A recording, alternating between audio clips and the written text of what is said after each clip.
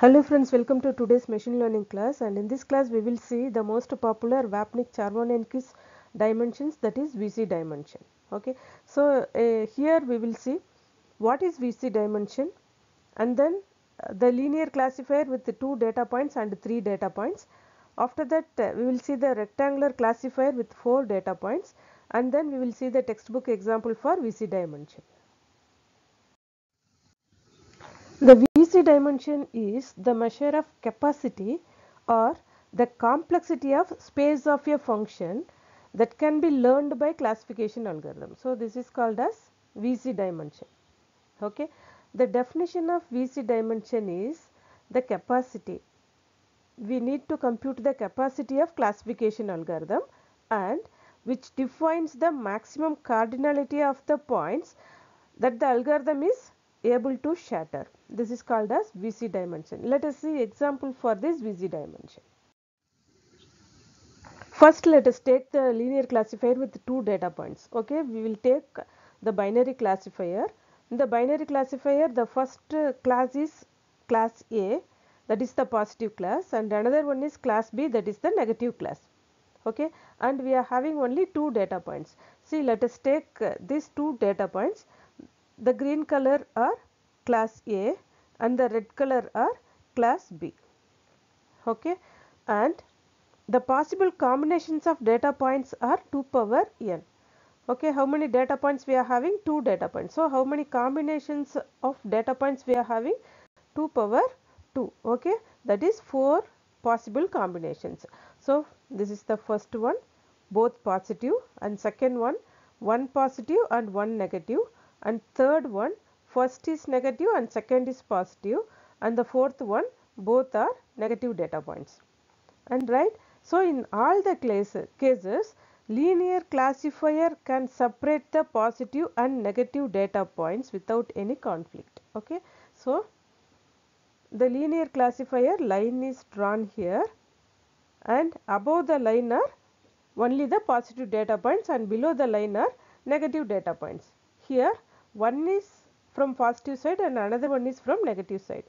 When come to the third section, the green is positive side and the red is negative side, and the last one, the line above are positive and below are negative. Okay, so we can easily classify with a linear classifier when the data points are only 2.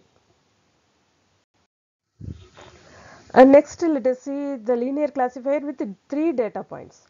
Okay, 3 data points, A comma B comma C. Okay, 3 data points are there, and again we are using the same binary classification, 2 classes, class A and class B. Class A is positive class, class B is negative class. And suppose we are having 3 data points, then we are having 2 power 3, that is 8 possible combinations of data are there. Let us see all these things one by one. First, in the first case, this is A, B, C. Okay, this is the first case. Here all the data points are 1, that is all the data points are in the class A. Then by using a linear classifier, that is by using a line, we can easily separate the class A from class B. Okay, the data points below the class line are class A and above the line are class B. Okay, now A is negative and B and C are positive. Next combination, again we can use the same line for classifying these 2 data types. The points below the line are class A, that is 1, and above the line are class B, that is 0. And now the data points A and C are positive and B is negative. Okay, here also by using a line we can easily separate these 2 classes. Okay, likewise this is A, B are positive and C is negative. Here A is positive, B and C are negative, and here A and B are negative, C is positive. Here A and C are negative, B is positive. Here all the data points are negative. Okay, in any of these combination, by using a linear classifier we can easily classify the data points. Okay, now when come to the another combination, for example this is A is positive, this is B is negative, and this is C is positive. The data points placed like this, okay. By using a linear classifier we cannot classify. This is not at all possible. And another option is also there. This is negative, A is negative, B is positive, and C is negative again, okay. If the data points placed like this, again by using a linear classifier we cannot classify the data points, okay. So this is the problem in 3 data points by using the linear classifier. And now let us increase one more data point in this linear classifier, that is with 4 data points. If we increase one data point, then the number of combinations will be increased to 2 power 4, that is 16 possible combinations. So in these two cases a single linear classification is not at all possible to shatter the two classes, okay. So maximum we can use only the 3 data points by using the linear classifier. To overcome the drawback of linear classifier, we will move to rectangle classifier here. When come to 4 data points, the rectangle classifier can easily shatter all the possible ways, okay. And this is very important here. The data points may be either positive or negative labeled, and inside the rectangle are positive data points,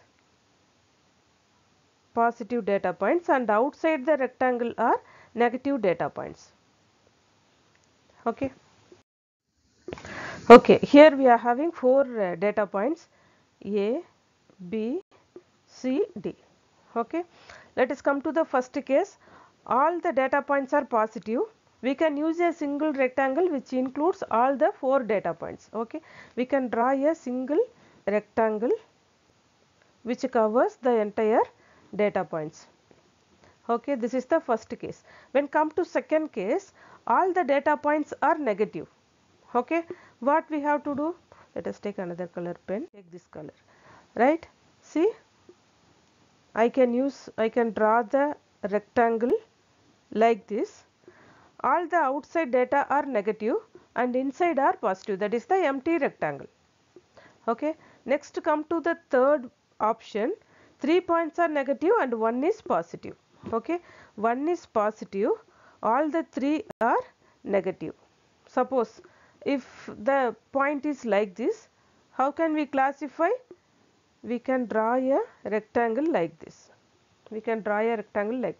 Suppose if this one is positive and this is negative, means we can draw another rectangle like this. We can easily classify, okay. When come to the fourth option, 3 data points are positive and 1 is negative. How can we draw this? Let us take another pen. See, 3 positive and 1 is negative. How can we classify? See, we can classify like this. Otherwise, if this is positive and these are negative, then also we can easily classify. So wherever it is, we can easily classify by using a rectangle classifier. The last option, 2 points are positive and 2 points are negative, okay. Again we can use the rectangle classifier. This is the first option. This is A, B, C, D. If A, B are positive, C, D are negative, we can classify like this. If B and C are positive and other 2 are negative, if A and C are positive and other 2 are negative, if B and D are positive and other 2 are negative, we can easily classify. And now let us increase one data point from our classifier. Then we are having 2 power 5 different combinations are there, that is 32 different combinations will be there. For example, this is our plot A, B, C, D and E, right. If all the data points are positive or all the data points are negative, we can easily classify. If all are positive, then we can draw a single rectangle which includes all the data points. Okay, inside the rectangle are positive, that is class A, and outside the rectangle are class B. If all the data points are negative, then also we can easily classify a empty rectangle. Okay, inside the rectangle are class A, outside the rectangle are class B. So in another case, see, this is positive, positive, positive, positive, and this is negative. So when come to this particular case, by using a rectangular classifier, we cannot scatter this, right? And now let us see the summary of VC dimension. A data set which contains n data points and 2 power n possible ways of combinations will be there, positive and negative combinations, and the hypothesis H belongs to capital H, that separates the positive samples from the negative samples. That means H shatters n points. H means hypothesis. Hypothesis shatters n points. The maximum number of points that can be shattered by H is called as VC dimension. This is important. Okay, VC dimension means the maximum number of points can be shattered by this given hypothesis, and which is denoted by VC of H. The capacity, that is the measuring capacity of H. Okay, this is called as VC dimension. And this is the textbook example for rectangle scatter, 4 data points, and this is A, B, C, D. Within the single diagram, we can scatter all the 4 data points. This is the first rectangle here. See this one,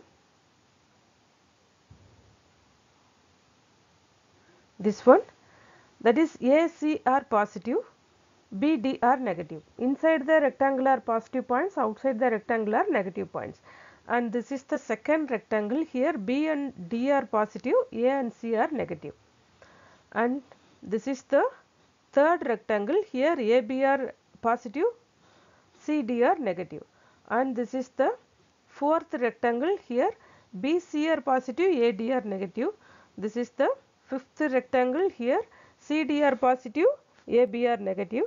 And this is the sixth rectangle, here A, D are positive and B, C are negative.